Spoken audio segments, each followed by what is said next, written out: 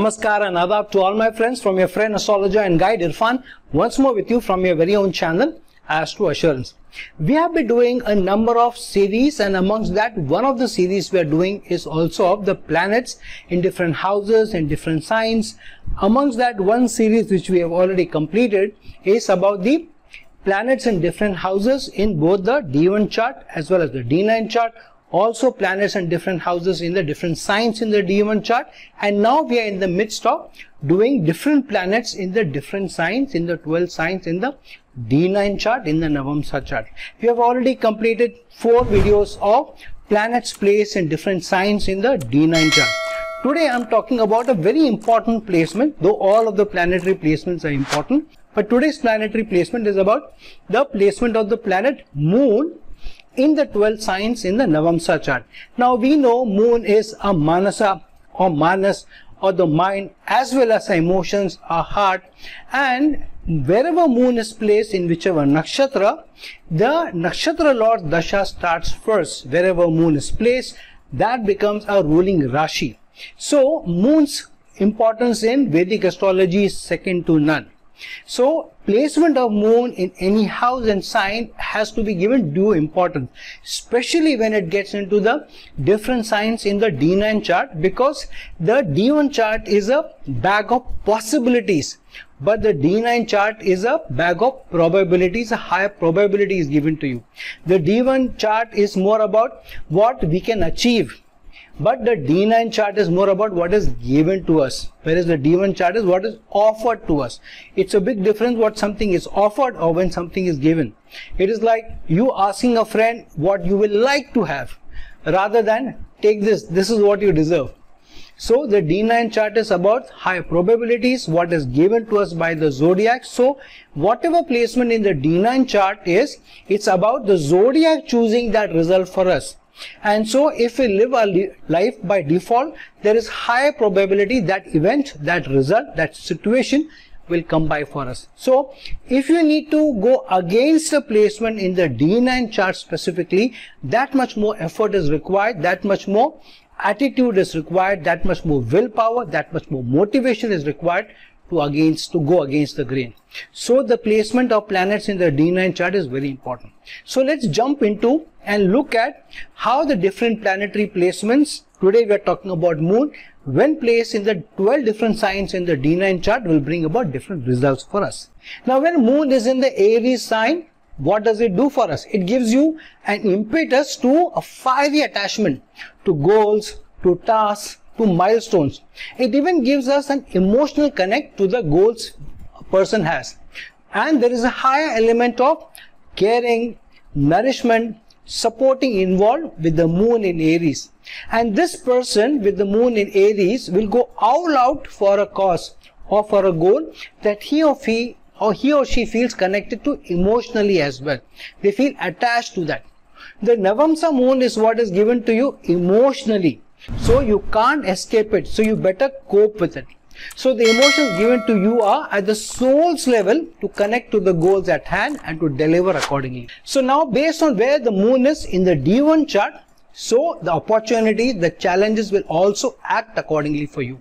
So if Moon is in Leo in the D1 chart, in the Leo sign, in the Lagna chart, then the person will be strongly attracted towards goal achievements, towards his love, towards his interests, towards his investments, and other emotional and other causes which the person feels attached to.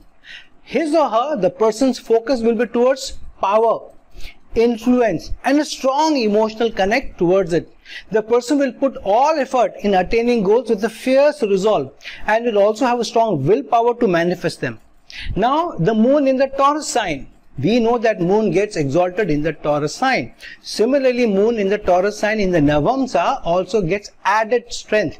Though exaltation or debilitation is seen in the Lagna chart, however, when a planet is seen as exalted or debilitated in the Navamsa chart, that means that planet does have a strong energy, may not be as strong as the exaltation or debilitation in the Lagna chart, but surely competing with that energy in the Navamsa chart. So Moon in Taurus is in an exaltation mode, though not exalted, at the deepest level, at the soul's level.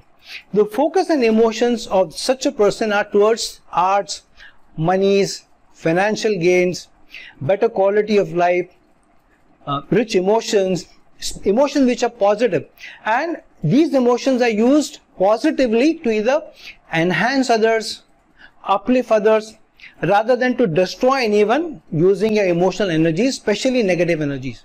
So in the Navamsa, it has an even deeper connect, that the soul itself feels the tranquility if the tasks and objectives are achieved.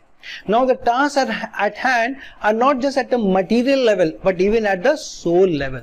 So the person with the moon in Taurus in the Navamsa will use the exaltation energies to enhance not only their own lives, but also help many others with a strong emotional but empathetic and understanding oriented resolve, as if the zodiac has specifically chosen this person to do that. Now based on what sign the moon is placed in the D1 chart, in the Lagna chart, while placed in the Taurus sign in the Navamsa, those results will come out accordingly.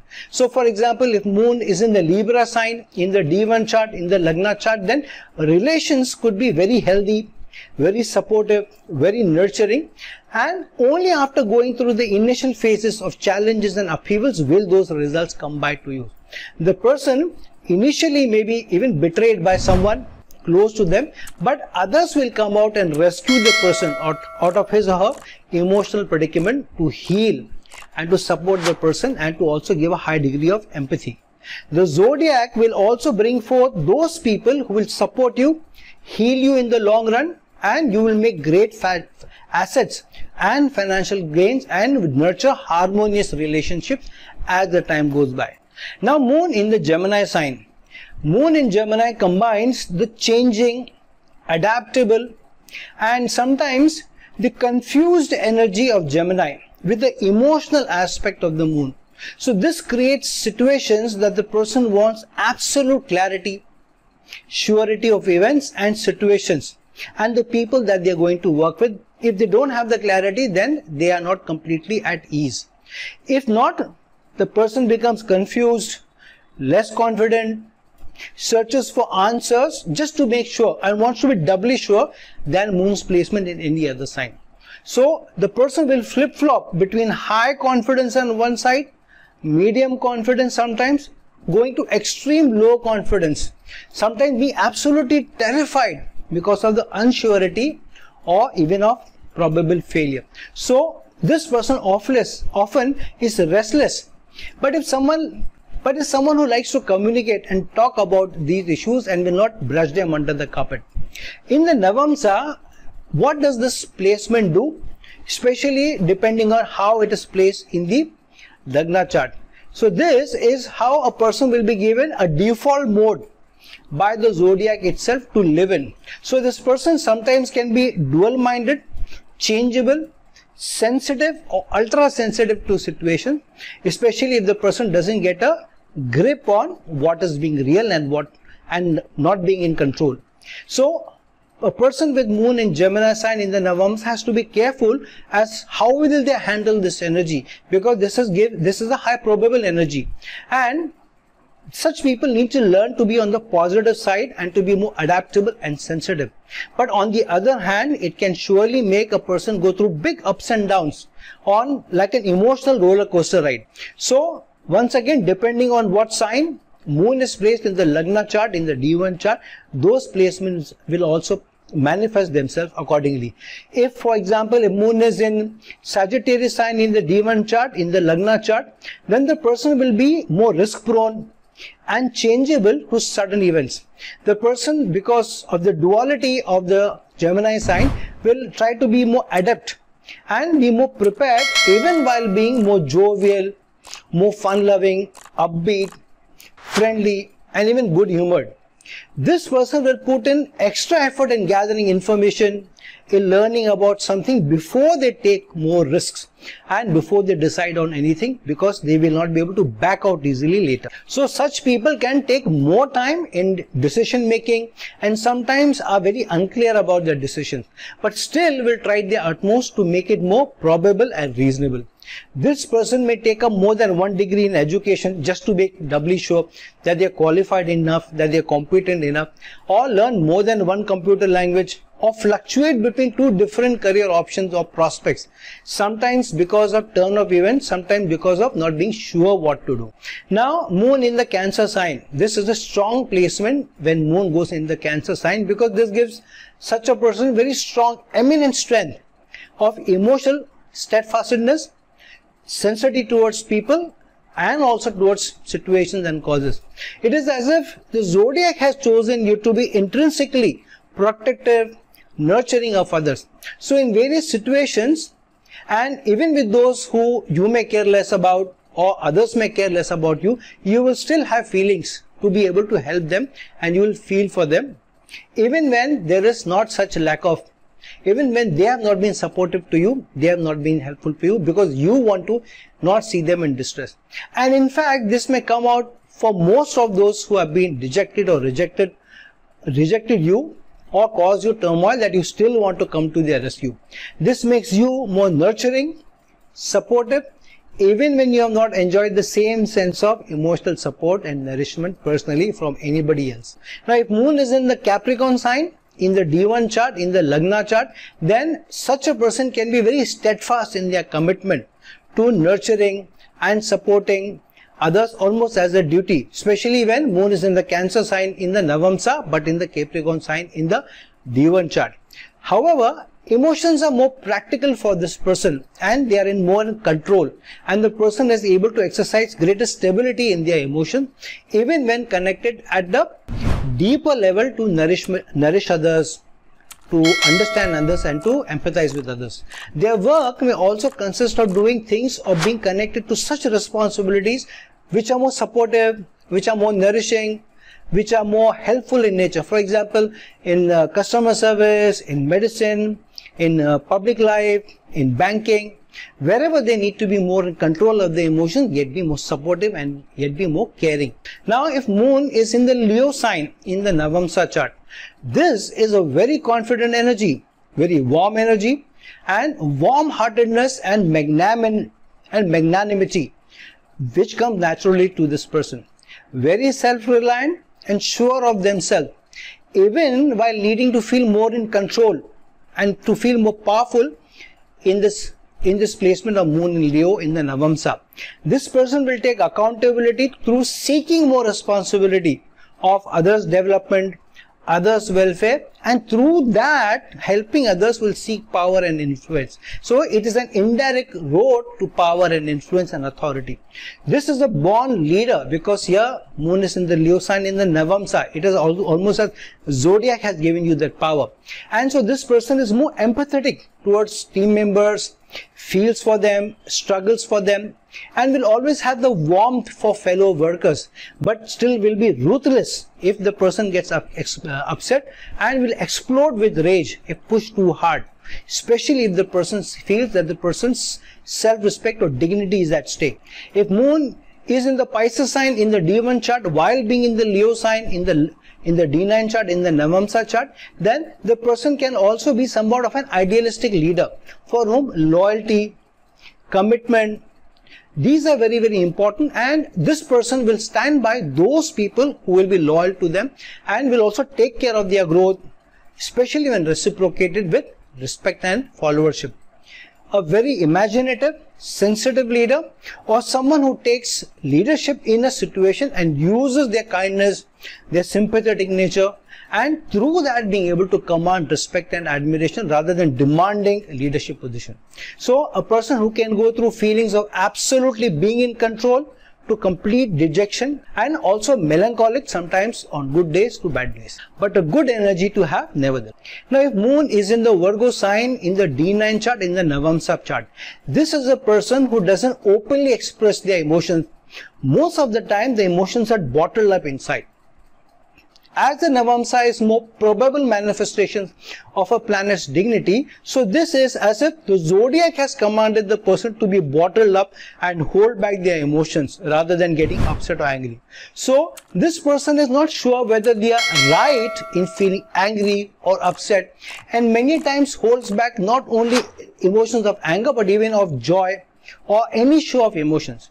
Very rarely will this person show the real person inside them, and even their laughter or their sadness is more subdued than others, unless they have strong planetary placements. Otherwise, they can also come across as deeply introverted, almost as if hiding their feelings. Not easy to get behind what is actually happening in their minds or what is happening in their heart, even to the closest to them. Sometimes these people may not be able to define what clearly they want and what their emotional state is also. Yet the person is attached to serving others, being more caring, even motherly, almost as if commanded by the zodiac, even while being critical, admonishing, even while strongly being this perfectionist in the eyes of the other. Now connect the placement of moon in the Virgo sign in the D9 chart with the placement of moon in which sign it is in the Lagna chart in the D1 chart. So if moon is in, say for example, Virgo sign in the Navamsa but goes into the Scorpio sign in the D1 chart, in the Lagna chart, then this person will go through challenges in their emotions, in their mental capacity to remain sober, and will be very less emotionally charged, and will not get negatively affected, even while trying to fathom with their Virgo energies in the Navamsa as to what the reasons are for their emotions. The person will feel passionately about some people, some events or situations, yet try to showcase an external demeanor of being in calm, being in control and not shaken. But inside there may be a storm of emotions, and a strong emotional analytical threshold is being crossed again and again to figure out how to control the situation or how to feel about it.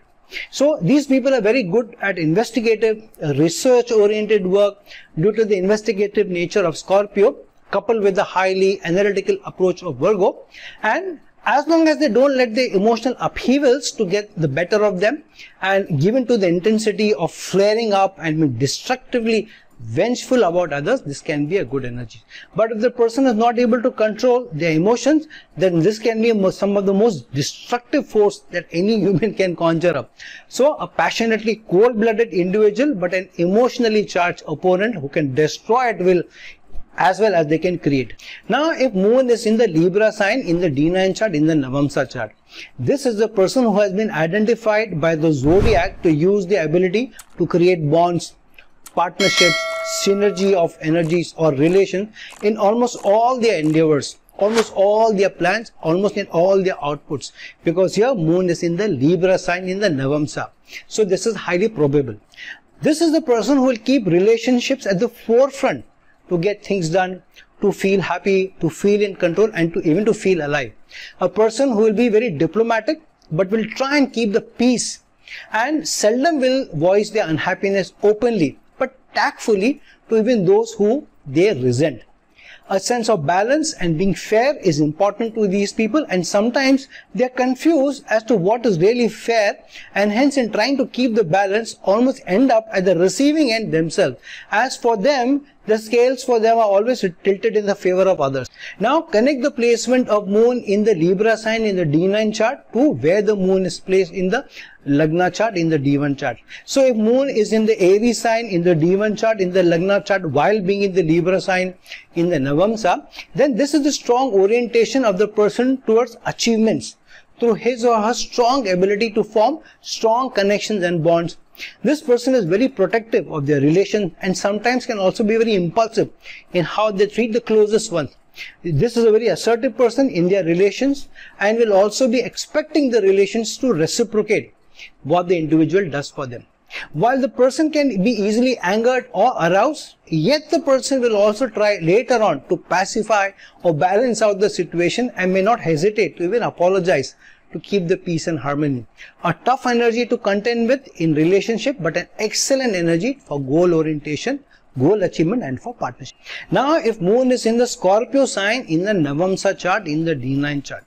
Now Scorpio sign placement for moon is a tough placement with high upheavals in emotions, in their mental balance, in their ability to deal with challenges and with challenging situations, especially which can take them to the limits of emotional endurance. And that's what the zodiac does with moon in Scorpio, even in the Navamsa and stronger in the Navamsa, because this is a highly probable event. So the person's relations will test the person, and This will be a test to the almost limits, and sometimes will churn the person in such a manner that the person is left to gasp for breath.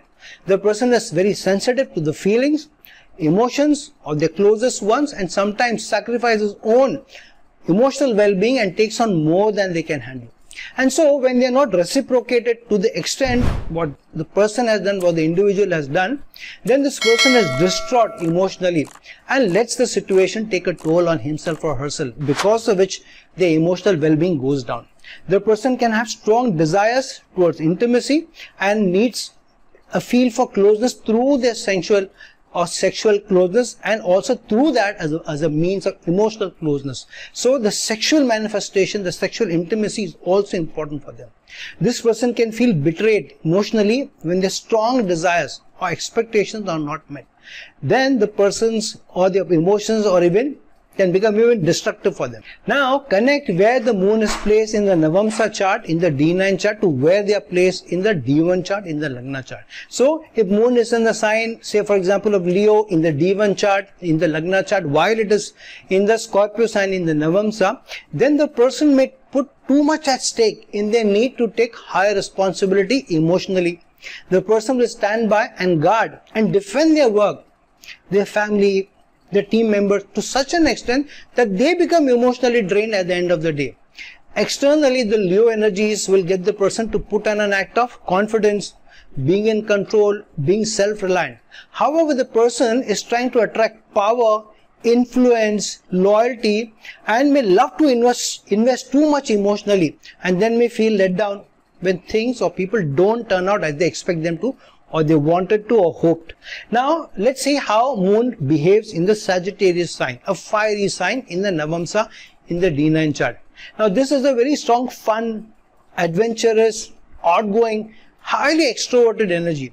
The person, even if introvert, can switch off and on when need be in the situations, especially in those situations where they are around people and they are expected to also perform, and will very quickly adapt to the situation at hand.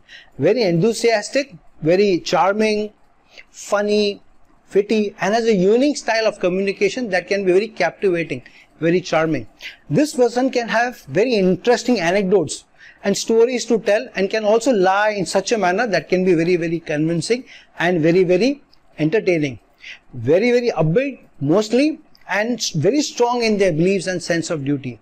This is as if the zodiac has chosen the person to bring life to others' lives and to be a guide to others, personally at least, if not professionally. This person has a very strong mind, but a very wandering mind, and loves to be in different places at different times, and sometimes cannot stick to one place or one job, one role, sometimes even to one relationship, if the person gets an energy sapping and boring and taxing relationship or job. Now connect where the moon is in the D1 chart, in the Lagna chart, while being in the D9 chart in the Sagittarius sign. Say for example, if moon is in the Taurus sign in the D1 chart, in the Lagna chart, then this person can be very sociable, very fun-loving, but exploring at the same time, combining the energies of both Taurus and Sagittarius. The person is steadfast in their needs and wants a good quality of life and yearns for financial security and resources. Is very fun-loving, but can also be fond of such art forms such as singing, music, dancing. This person wants a good life and will go to extremes to find what one loves, what one desires, and for the exclusive experiences and also for the learning oriented experiences. Can also be very, very spiritual. So this person will travel far and wide, or be ready to move out of their comfort zones to get what they want, especially if the exploration bug takes them. Now how does the moon behave in the Capricorn sign in the D9 chart, in the Navamsa chart? Now this is an energy of being very responsible, disciplined, and attached to structure and rules and regulation. This is a person who likes to feel in control and is cautious in how they perform their responsibilities, their duties, usually very serious and calm, and seldom allow their emotions to get the better of them. For them, work comes first, as if the zodiac has decided that these people will be the workhorse of the universe.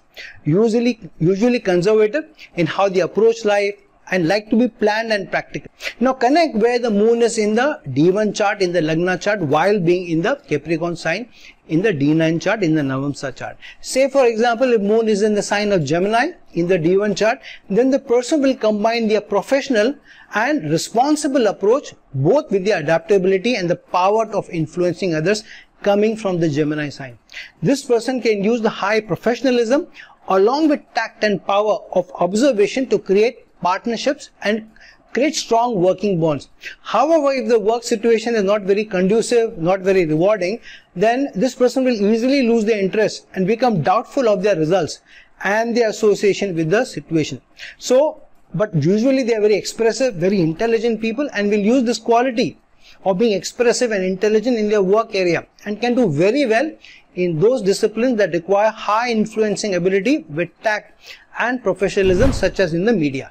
Now, if moon is in the Aquarius sign in the D9 chart, in the Navamsa chart, this is a very liberal energy which thinks out of the box and is very solution oriented. This is the person who believes in causes which are bigger than themselves, bigger in society, and is very attached to his or her dreams and desires. Is relentless in his or her pursuit to accomplish what they feel they need to be successful in, and they will put all their heart and soul to it.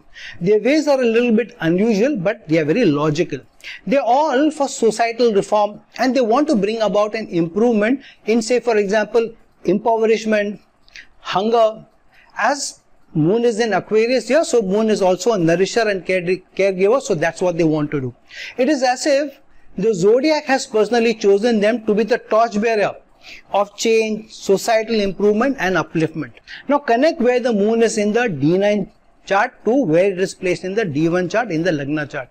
So if for example, if moon is in the sign of Cancer in the D1 chart, then this can be a very caring citizen, a very caring friend, and even a very caring acquaintance. It is for this person not easy to say no, and many times this person gets caught in the inability to say no, even in situations where they should say no. And so highly creative, imaginative, yet sensitive and emotional. So these people come out to be very creative solution bringers, especially to challenges with which they can emotionally connected to. These people want that there are no homeless people around the world, especially kids. They feel protective of others, of the environment, toward their family, and even near and dear ones or team members. And so these people turn out to be the most reliable in relations, in solving problems, and to stand by those who need them the most. Very emotional about their friends and well-wishers. They generally go out of their way to help others even at their own cost.